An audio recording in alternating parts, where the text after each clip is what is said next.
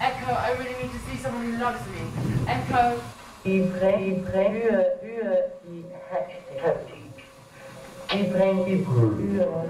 I wanted to work with sound and multimedia, so I partnered up with this guy Benno, who was interested in the concept of background noise that is now put into all technology that we use to make us feel like the technology is authentic. So that was our focus, which is our human relationship to authenticity in technology and machinery. So we built a performance involving communication by Skype and then some kind of fantasy uses of multimedia, of sound and visuals, to make a little story about this. So we had a little jar with some dead birds and a kind of fake veterinary autopsy report. And we made these kind of objects for each day, and they were just small little beautiful things.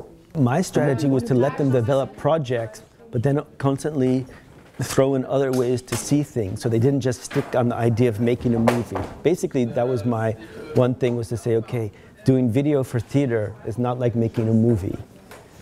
You have to think of the live element. You have to think of how it gets made. You have to think about how the audience sees it. You have to think that it's somehow produced and has that feeling of being produced.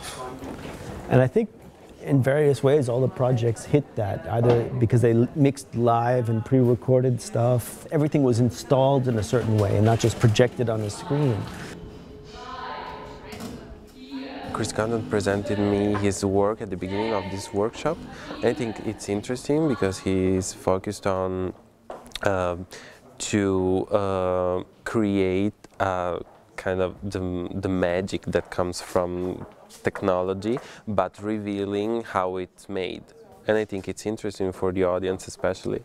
The more you can see and I know from other people and other cultures, the more you are enriched by this experience, especially in opera, which I learned thanks to ENOA, that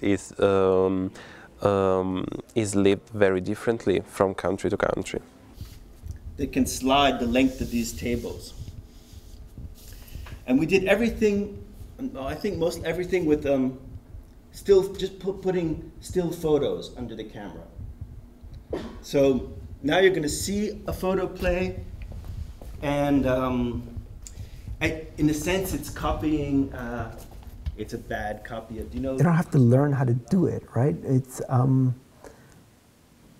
because in the end they probably won't be the ones doing it. They have to learn how to think about it. And maybe one job I could do is get them to, like, you know, go past their first simple ideas that they have. So already start one level deeper. And especially since the first ideas people usually have are just kind of illustrating something with video, as opposed to allowing the video to do some work that causes something to happen. They just want to show something. You can play those bits and you can narrate it at the same time and do a kind of, at the end, if you don't make a show, you can do kind of lecture demonstration, and it would be great. You just say, well, you know, the story starts out with this guy Faust, and he's on this horse. Music, music, music, music, music. Okay, thank you. When the students tried to figure out how to solve this one passage in Faust that involves a horse ride to hell, and how did they solve that? And so the question is, it's hard to do on stage, but with video, they found a technique to make that happen. Then there was another project by two young dramaturgs, and they wanted to work just with the color white. And they sort of dissolved many different layers of white things into each other. And at the same time, there were sort of texts about vanishing, disappearing, and a little bit from Susan Sontag mixed in. So there was a kind of more conceptual piece. Wir müssen lernen, mehr zu sehen, mehr zu hören. und mehr zu fühlen.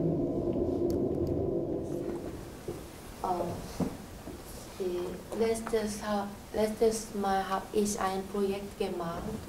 One student was a Korean girl, and she made a very funny thing where she had a background on a television, and then a figure of an image of herself on a projector, and projected that onto the television. So she basically, with a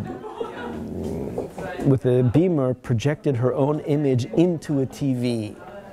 But it was all done in a kind of low-budget, charming way, a low-tech, charming way, which was very sweet. Ich will eines Beamer meine Ansicht-Performance übertragen. And then there was a project that was a kind of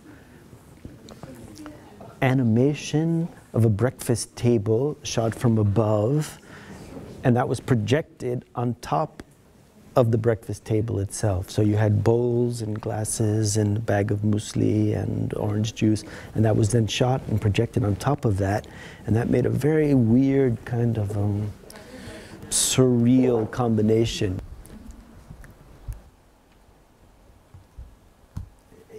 I don't know, again, I don't know if you can teach somebody, I don't know if you can really teach somebody to make a beautiful picture. But you can teach them for sure, or you can give them tools to think about the video. It's much easier to think about what a video should be if you've seen 10 different examples of people trying to do the same thing.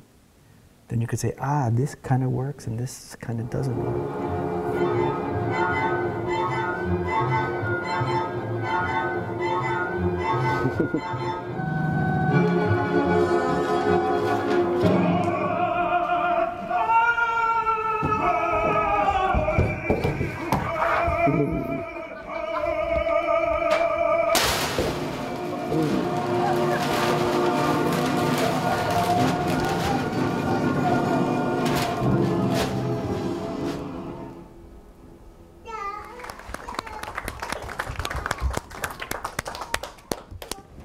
I think that's